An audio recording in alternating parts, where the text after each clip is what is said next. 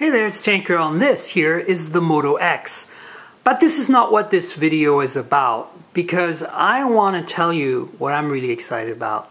Sure, the Moto X is a nice phone, and it's a bit of a mid-range phone, and it's more or less pure Android, but really the price wasn't quite there, and I really think the most awesome phone from Motorola this year is this one here. This is the Moto G. It's the Moto X's little brother, sister, whatever you want to call it. And wow, this is unbelievable. So let me explain to you why it is unbelievable.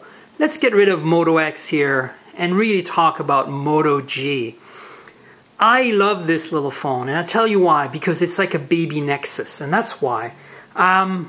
Okay, where to start. First of all, it's a low-end, supposedly low-end phone, but when you look at the specs, it really isn't. The display is a 4.5-inch IPS panel, 720 by 1280.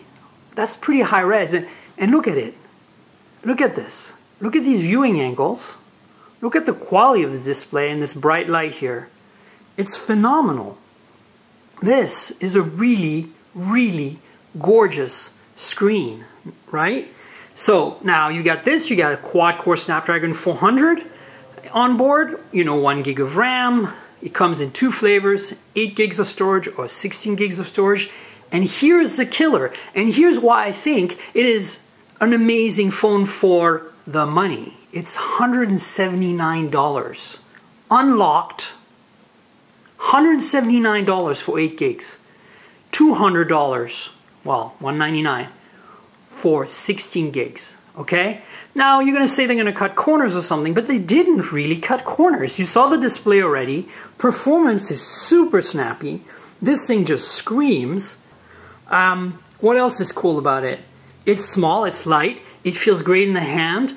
It has very much the same industrial design as the Moto X, which felt really fantastic in hand.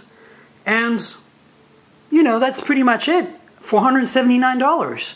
You're getting a baby Nexus. It's running almost stock Android. There's even a Google Play edition you can buy if you want.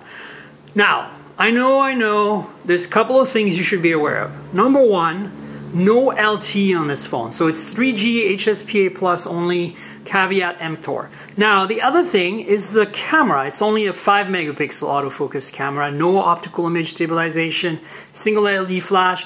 It's a pretty low-end camera in this day and age, but it still gets the job done. So let me quickly walk you around some of the bits and pieces so you have a feel for things. So here at the top you have the front-facing camera and the earpiece, probably some sensors hidden there.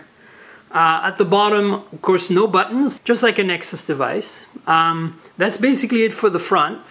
In the back, as I already mentioned, you get a 5 megapixel autofocus camera here with an LED flash, speaker grill, Motorola logo. Now again, this looks a lot like a Moto X. These two phones are so hard to tell apart. The Moto X has a 4.7-inch screen that's AMOLED instead, and of course different processor, dual core, S4 Pro based with some custom co-processors baked in.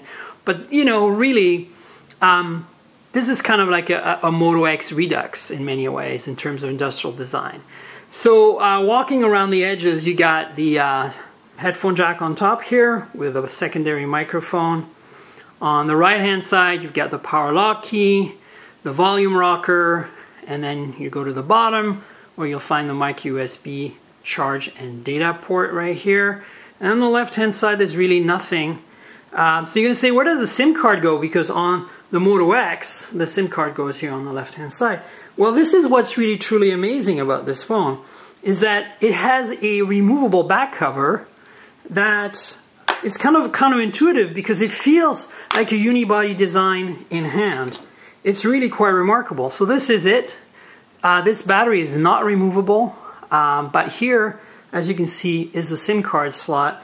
There is no micro SD card slot, so that's a drawback, but honestly, pick the 16 gig version for $200 and most of the time you'll be fine. The other thing to keep in mind is that micro USB on the go is supported here, so you can set that up if you have to. I'm gonna put this cover back on. So the other cool thing is you can buy covers in different colors. And also there's a cover that has a hinge with a front flap. So basically you have a choice of designs there in terms of what you can get this phone to look like. So in other words, you can get some of that color customization that you get on the Moto X, but you're not stuck with it forever, and you know, it doesn't take time to manufacture and cost money. So again, this is really a brilliant thing.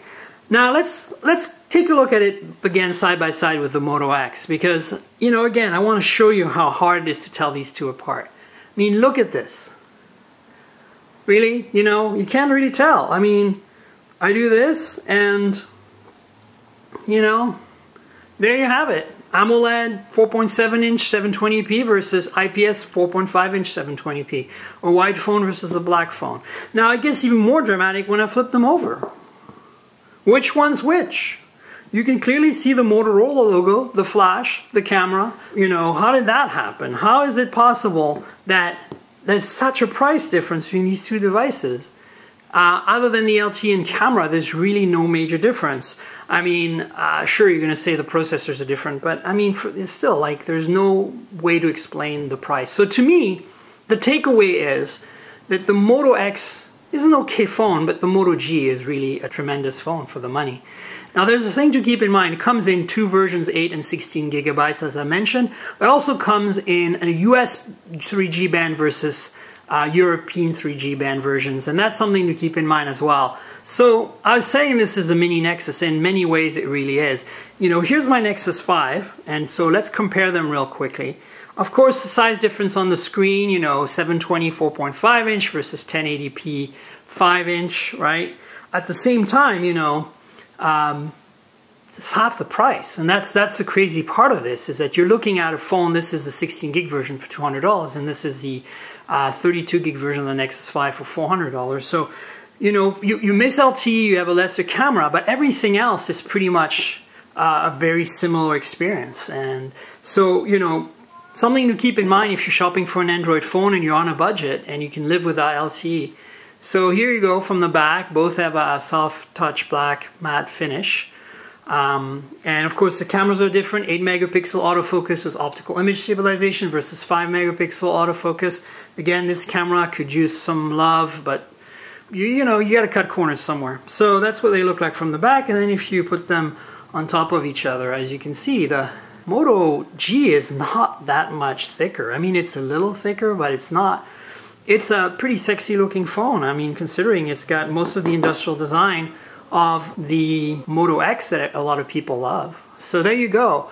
So that's kind of my takeaway, and this is why I think the Moto G is a milestone, pardon the pun. I know there was a phone from Moto called the Milestone, but really is a milestone in terms of, you know, low-end, mid-range, whatever you want to call them, phones, because it doesn't feel like you're using a low-end or mid-range phone at all. And yet the price is unbeatable. You know, I used to recommend the Lumia 620 in that price range because it's a great smartphone for the money, but at this point it's just, this is a no-brainer. No Android phone made by any other manufacturer in this price point can beat this phone. So kudos to Motorola for a job well done on the Moto G. I wish I could get as excited about the Moto X. Anyway, subscribe to my YouTube channel, and don't forget to read my blog. That's Tankrel Mobile, tnkgrl.com.